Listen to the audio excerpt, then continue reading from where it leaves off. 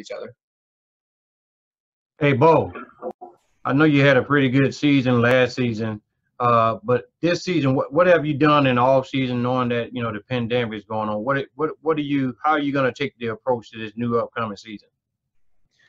So I've just been with some free time. I've been just studying other quarterbacks around the league for the past couple of years and seeing what kind of success they had and how they had it. And so I think it's important without having a spring practice to watch as much video as you can, kind of to get those mental reps without having a practice. And so continue to stay in shape and continue to develop as an athlete while obviously learning a new offense and having to learn new things and learn an entire new offensive scheme and put it together with your mind and how it works and go out there and make it work on the field.